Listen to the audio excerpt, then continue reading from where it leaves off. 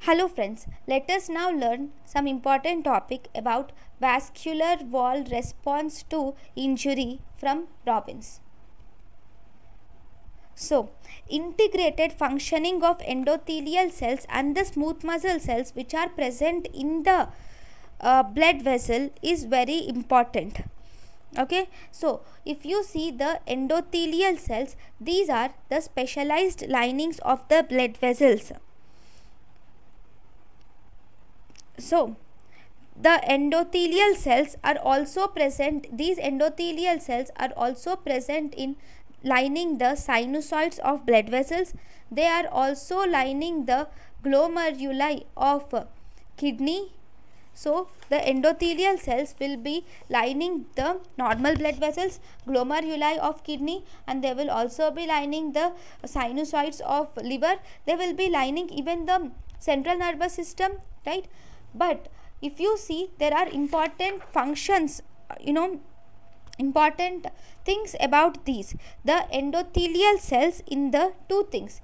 The endothelial cells which are lining the liver sinusoids, that is in liver, and the kidney glomeruli are actually fenestrated. Fenestrated means they have small holes which will allow the substances to pass through them. So this is the fenestrations which you can see. So these are fenestrated endothelial cells. We have fenestrated endothelium, and second type we have impermeable endothelium. So in especially if you see in the blood there is blood-brain barrier. In the blood-brain barrier, the endothelial cells are tightly in contact to each other, thus they do not allow any substances to pass through. That is called as blood-brain barrier, right? Then these endothelial cells are actually multifunctioning cells.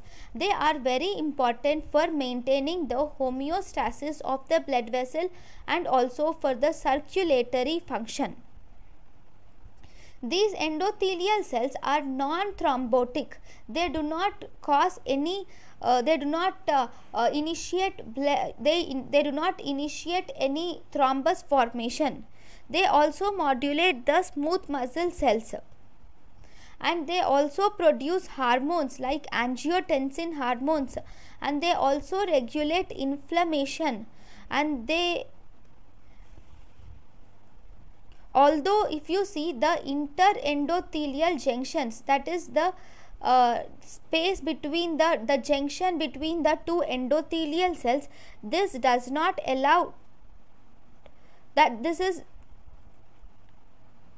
this is largely impermeable. Although this interendothelial junction is largely impermeable, but this will also allow the flow of substances like histamine or some vasoactive agents, electrolytes and proteins which are involved in inflammation. In inflammation especially, they will allow the flow of these substances. Okay, these endothelial cells also will they will also respond to certain stimulus. So endothelial cells are actually activated by cytokines and also bacterial products, and these cytokines and bacterial products will cause inflammation, and in severe cases they are also activated by septic shock or some hemodynamic stresses or lipid products. Okay, all these will also activate it, especially in atherosclerosis, and sometimes some other substances like glycation end products activate the endothelium, especially in diabetes mellitus, whereas some viruses, complement proteins and hypoxia will also activate the endothelium, right? All these substances will activate the endothelium. Once this endothelium is activated, what happens? Now activated endothelium will now express the adhesion molecules, and these adhesion molecules will produce cytokines, chemokines and growth factors, and they also produce vasoactive mediators. So as a result, all these will either cause result in, if they are vasoactive mediators, they will result in vasoconstriction or vasodilatation, whereas these chemokines, cytokines and growth factors will result in MHC molecules or formation of other biological products.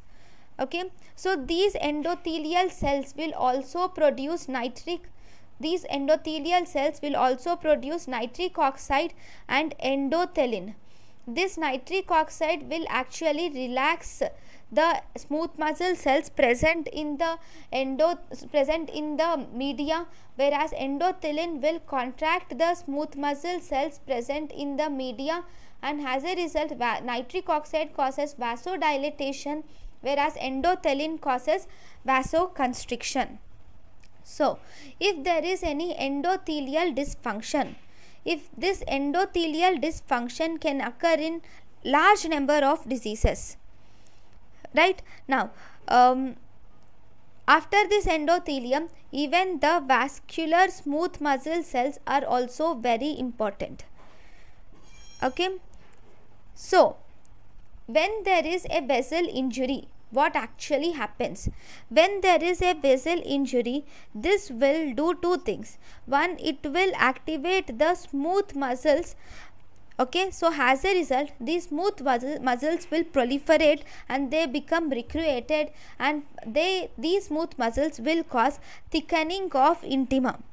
This intimal thickening is the main stereotypical injury response of vessel that occurs in our body. These smooth muscles are actually the precursors, and sometimes these medial smooth muscles. See, how does these smooth muscles cause intimal thickening, right? So if you see, this is the adventitia, this whole is the media, and this is the endothelium. Okay, this is the intima. Okay, now these smooth muscles, see, this is the internal elastic lamina. Okay, now these smooth muscles which are present, these will proliferate, and they will migrate to the intima, and they will fill the intimal region here. So as a result, these smooth muscles will migrate and fill the intima. So this internal elastic lamina will now be somewhere here, because all these smooth muscles from the media have reached the intima. Now this resulted in intimal thickening. So this is the main event that occurs. Okay, now these smooth muscles which are newly formed in the intima are given a name. These are called as neo-intimal smooth muscles. These neo-intimal smooth muscles are actually motile, and they undergo cell division, and these neo-intimal smooth muscles are regulated by cytokines, and growth factors. These cytokines and growth factors will regulate these neo-intimal smooth muscles. These cytokines and growth factors are derived from platelets or endothelial cells or macrophages. Okay, so the main response to injury is development of neo-intimal smooth muscle or thickening of intima. Thank you for watching.